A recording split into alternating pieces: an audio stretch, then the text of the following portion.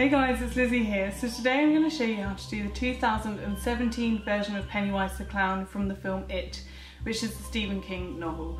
So I hope you loved the tutorial. I had a lot of fun doing this, and I will be creating the original Pennywise as well, back from 1990. Once that video is done, I will link it below, and then we can sort of compare the two looks as well, which will be cool. So yeah, I hope you have fun recreating this look and enjoy the tutorial. Thank you, bye bye.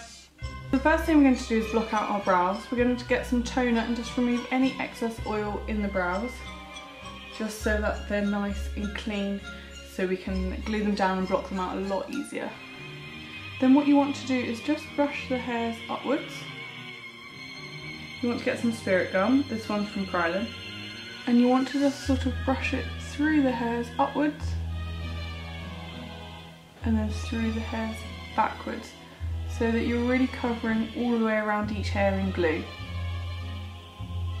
You want to be careful not to drop any into your eye, so I really made sure to wipe any off this sort of stick. Then you want to press the hairs upwards. By doing this and sticking them in that direction, they're not going to overlap so much, making it an easier, sort of flatter surface to cover.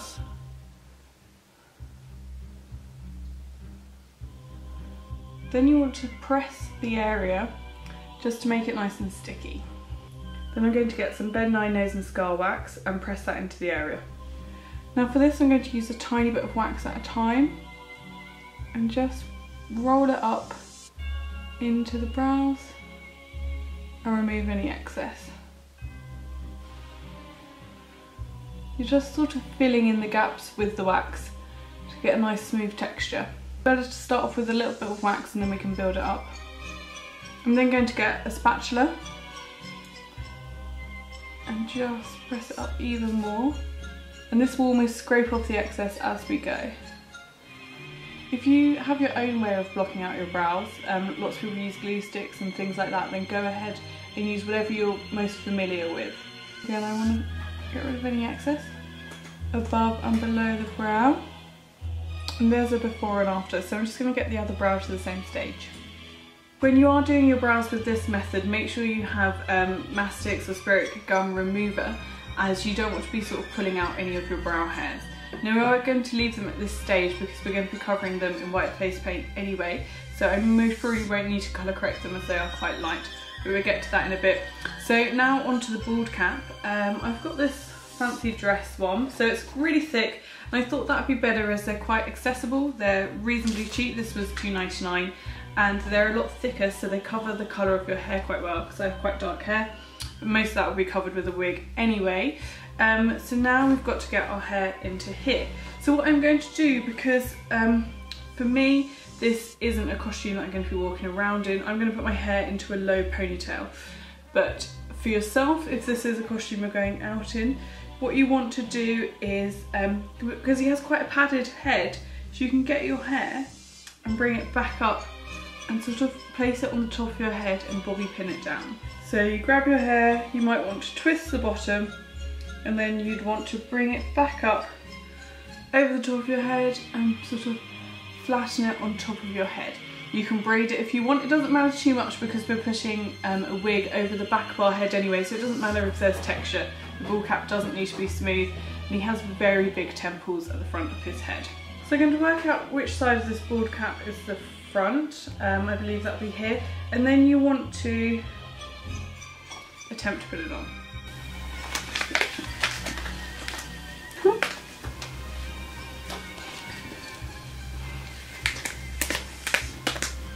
It's like a swimming cap. Now I need all this excess up here because we're going to be padding this out. So what I'm going to use for that is some cotton wool. I look ridiculous. So I've got this giant bag of cotton wool. It's sort of a big reel of it to pad my head, as I wanted long sheets of it to sort of place along here. Once we've done that and padded it, I'm going to cut out the ear bits and cut it to size, but I don't want to do that first in case I cut off too much and by the time it's padded I then reveal too much hair. So I'm going to pad it first, cut it and glue it. Right, so I'm going to open this all the way up because I want to take off big sheets. Normally you sort of pull from the middle. So I'm going to unravel it like a giant furry toilet roll and break away a big old section. Oh, it's very dusty now in here. So once you've got your long piece, I'm going to rip it into sections. So now I've got these rectangle pieces and they're going to be trying to pad sort of underneath my hair in this sort of fashion. I'm going to do one there and another piece a bit further back. There we go.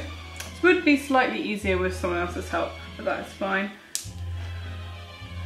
Now I want to just shape this so it all roughly ends at the same point. Right, so once you've made your head that little bit bigger and it sort of gradually gets wider at the top, you want to then glue down the edges and cut out the ears. What I'm going to do is get a pencil and just draw exactly where my ears are and where I need to do the cut, so that when I peel this back off and cut, it's not sort of a guess. You then want to get your scissors and be careful not to cut your hair or your ears. Put your hands behind, so I've just put in a couple of fingers behind the bald cap and then cutting it. So once you've cut your bald cap into shape, you want to glue down the edges. So I'm going to take that Mastix glue again and I'm going to flip up the edges. Be careful to wipe off all the excess. Work from the centre of my head outwards. So you'll be able to see where the glue is. Now this isn't necessarily the way I would apply a bald cap to someone else, but to someone else it is a lot easier than yourself. Be careful of your sideburns, don't get too much in there, but with your Mastix remover you will be fine if there is any, but you know, still don't go crazy. You might need to gel back or hairspray back your sideburns if they are getting in the way. We're going to do this all the way around to, well, I'm going to do it to about here, but again, go all the way around the back if you are wearing this as a costume. As you're gluing the bald cap down, do remember to keep tapping the spirit gum before you go to lay the bald cap on it, otherwise it will not stick. You need to tap it until it gets tacky and then you put the product on, the bald cap on. So, also when you're doing bald cap for other things for film and TV, you'd bleed the edges into your skin with some acetone to dissolve them, but because this is a fancy dress one, you don't do that because it's not going to dissolve, so there will be this ridge, but that's okay. Because we're going over a face paint and then we're going over some different textures in a bit as well, that will help blur all of that out. So now what we're going to do is we're going to put white cream product all over our face. For that I've got this product from Snazaroo and it's the Clown White. Now for this I'm going to just take my Real Technique sponge and really press it in there. I want quite a lot of product. Then what I'm going to do is sort of evenly distribute it over my skin, sort of smearing it into place, and then we'll bounce after to get rid of any lines. So what I've done is done all the face and about up to here on the head, and I've left around the eyes pretty blank because they're going to be black anyway. I've gone a little bit down the neck, I might go lower depending on how big the ruffles of the top part of my costume are, so we will see. I've gone over the ears. The reason I use the Real Technique sponge is because it's nice and even and it's quite quick, and pretty much everyone can get their hands on something like this. Doesn't really matter what brand, or those disposable cosmetic sponges. But if not, you can use just a normal makeup brush, but you just might get some lines, so you might want to just tap over it. So what I'm going to do now is attempt to put my contact lenses in. This will only be the second time I've ever done it, and the first time it took me an hour. But I want to do it before I start doing the black around my eyes. So I'll be right back.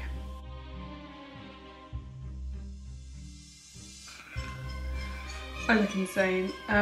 So yeah, now I've got my contact lenses in. It didn't take an hour this time, and it took like 5 minutes. It's sort of a bit weird, like I can see yellow everywhere.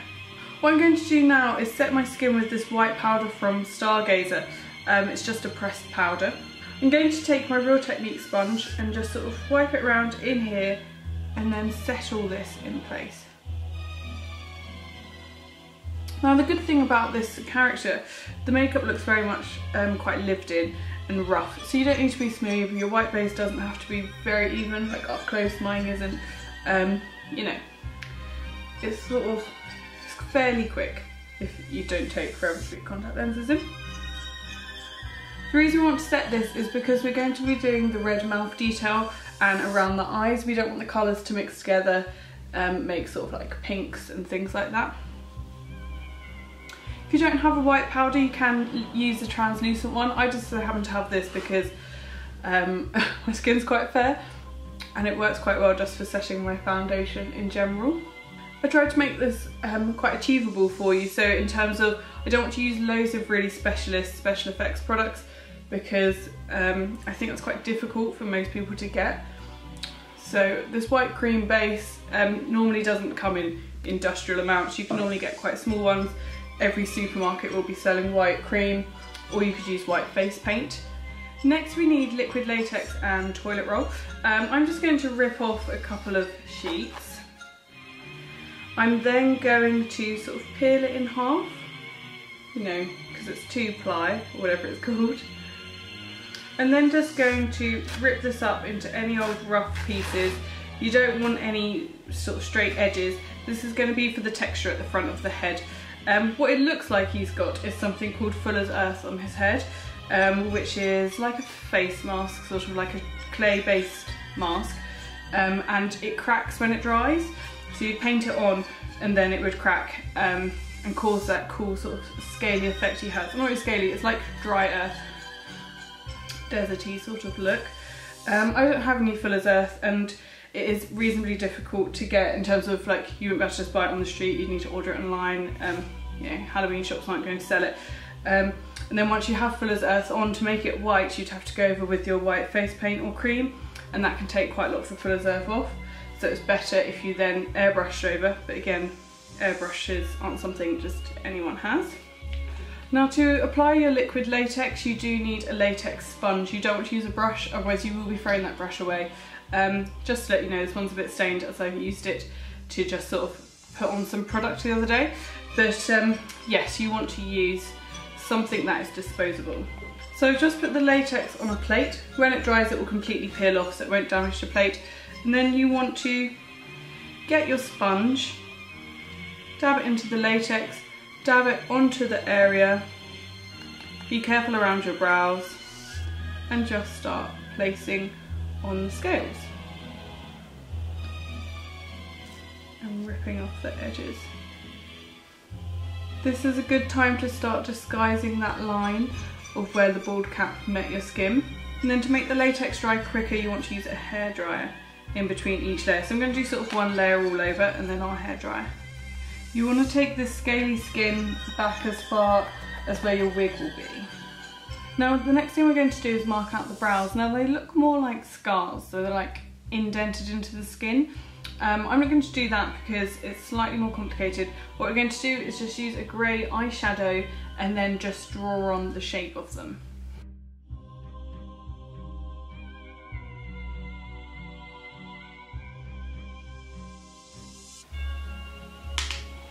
So it's this sort of shape. Once you've done it quite lightly, you can go back over and just perfect it a little bit more. Now again, you use what you've got. If you've got a grey face paint, you could use that.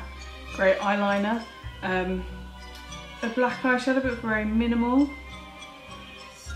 Anything like that will do. Now what we're going to do is do the black around the eyes. For that I'm going to take a NYX Jumbo pencil. This is in Slate, which is a dark grey, but you could use Black Bean in black or any black base that you've got. You could use a normal eyeliner, a black gel eyeliner. I quite like these ones because they don't really set, so it will be quite movable and quite messy. Want to get it right up into the hairs, especially as I have really fair, like blonde ginger hairs. I don't want them to show through. Going all the way under the eye, really messy and sort of quite circular. If you buy one of those sets of cream products which have the white in that you're using as a base, it might well have a black in it and that would be perfect. Again, it's something that's unlikely to set, so it makes it that bit more smudgier and lived in. Right, so now that we've done that, I'm just going to get just a rough brush and blend out the edges just slightly, just so there's not like pencil marks. As much as we're not making like a sexy smoky eye, we still can't really leave those edges too rough. We're used to the contact lenses now, a whole new woman. Now I'm going to take this black eyeshadow. This, by the way, is a palette from Kryolan. And you're going to just pat the black over the top. Really tap off the excess. And then I'm going to take that same brush that we blended out the pencil with and just blend this out a little bit more. Now for his smile, I'm going to take a red cream colour, mix it with a little bit of black to make a deeper red, so it's not quite as vibrant as this. Okay, once you've mixed up your colour, I'm going for this lighter end here. We're then going to paint that on. So we'll do the lips first. He's got quite a big lower lip and a thinner top lip. If you're using ordinary makeup, you can use a red lipstick. But I'm sticking with the creams because I figured most of you will buy a set of all the cream colours. And then you want to draw lines out here, curving back up to above your eyebrow. Once you've sort of got a rough idea, you can then fill them out properly.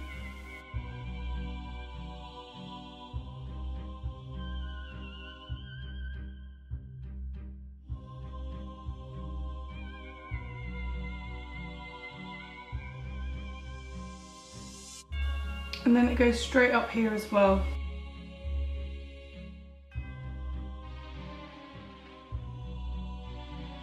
Next up is the nose, and we're going to use the same colour. It's just basically really short at the end. It's not a very big round nose, it looks like his nose but with makeup on. It doesn't look like a stick-on clown nose. Right, so I've done all the red. Now I'm going to put tooth paint on my teeth, obviously. For that I'm using this one by Grimes, and it's in a brown shade. I don't know if it has a set shade. He doesn't have particularly crazy teeth from the pictures that we've seen. Like the original one turned into really like pointy teeth, so when he was like super scary. But I just feel to make them look a bit grubbier would be a bit better. So what you need to do is really dry off your teeth first. So you want to get some tissue and like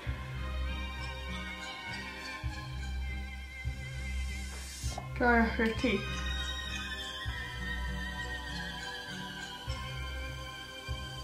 I'm just going to push it on now.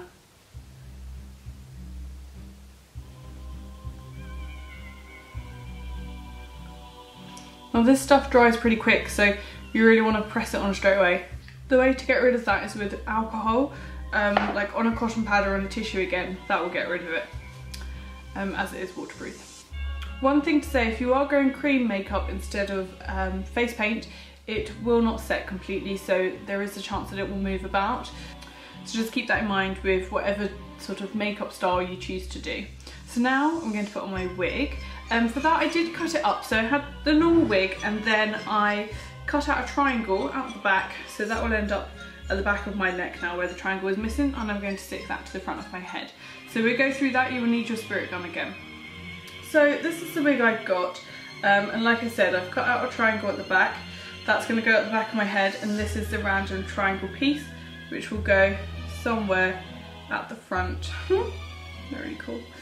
Right, okay. His hair isn't really a clown wig, it is very much like tapered out the side, but I couldn't find anything like that, and you know, this is more a rough idea of it.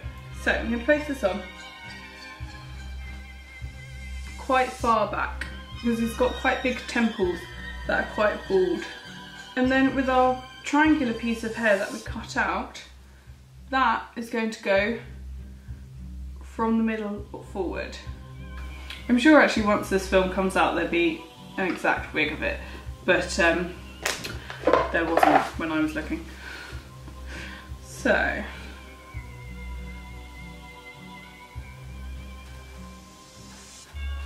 place this on here. Now what I'm going to do is get some hairspray to sort of scrape back these bits to give it the illusion of the shape of his. Obviously it's not identical because it's a very curly wig, his hair's quite straight.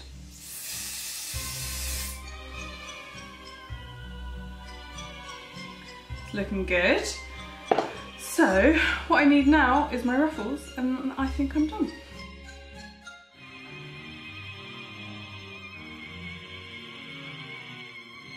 So there we go guys, that's the makeup look complete. I hope you found it helpful. It's a relatively cheap costume to do, well, makeup look to do. So hopefully you have fun with it. I'd love to see your recreations of the look as well, so to be sure to tag me in them.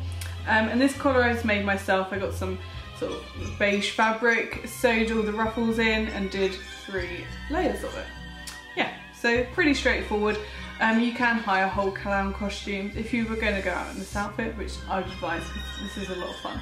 I keep seeing people out of my window and they're like, what's going on there? So yeah, I hope you have a lovely Halloween whatever you do.